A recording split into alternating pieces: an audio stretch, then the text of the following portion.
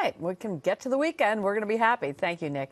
If you're feeling a little crabby lately, it could be that you're just not getting enough sleep. Quality sleep can be tougher to come by as we age, and Ruth Teets from Baptist Health is here with some tips to get a better night's sleep. Oh, Ruth, you could be everybody's hero if you can pull this off. Yeah, well, well-intended advice. We all can benefit. Try to go to bed and wake up the same time each day. Sticking to a schedule really helps your body's sleep-wake schedule. So if you're awake, try to get up and do something, and if you're sleepy, sleep, but try to stick to that schedule.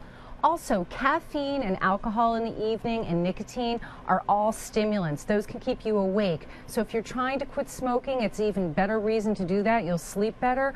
And caffeine, if you have caffeinated drinks, chances are you're going to be up going and using the restroom because those are diuretics. So you want to avoid those too.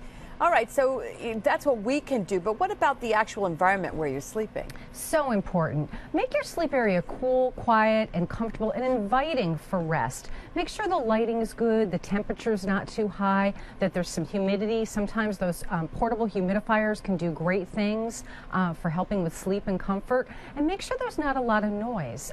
A lot of us like to fall asleep watching TV. It's fun to do that, but it's not so great for your sleep habits. And what are you hearing about sleeping pills?